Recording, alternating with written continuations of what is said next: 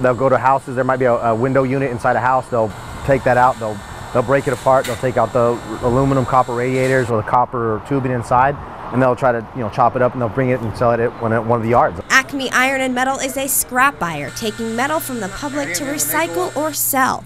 Seth says he's been in the scrap metal biz for years and knows copper is a must-have for thieves. Most of the time it's stolen from AC units. That's the biggest theft we'd see from that. It's not something they can stop completely, but they do everything in their power to try. We won't buy it unless it has the HVAC license or they have a valid driver's license. Everything has to match up, and we have to take photos of it, for this type of thing, because this is a common occurrence. You want to make sure you have everything you can to recoup the property.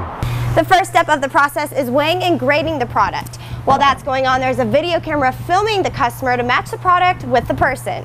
We do work with San Angelo PD. We call them and times and they'd say, hey, is there anything we should be looking for that comes in, or they'll come by and say, hey, be on the lookout. We've had a lot of AC units or copper plumbing stolen in the area, so we'll be on the lookout. And if we get something like that might be what they're looking for, we'll give them a call. Scown said depending on the time of year or the economy, there might be an increase of theft. Like after periods of mass layoffs where other job professions become slower, people are looking for that extra money, and that's when you see the big problem come up. Kendra McNamara, Fox News First.